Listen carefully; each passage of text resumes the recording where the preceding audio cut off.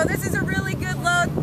There's not very many compostables in there, but I'd rather have that than have too much contamination. So they're doing a really great job, in our opinion, of slowly ramping up and giving us exactly what we want. Just the basics, we build this horseshoe because obviously these loads come in and they're very moisture rich.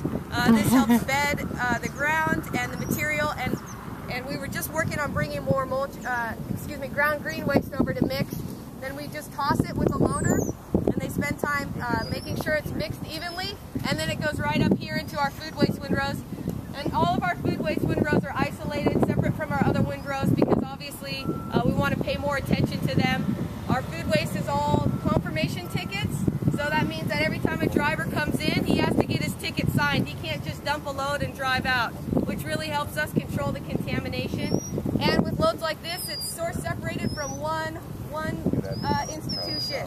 So if we do get a contaminated load or a load with problems, we already know who it comes from, and UCSD labeled their container, so they're really going to get it's really easy to identify their loads. All right, is there any questions?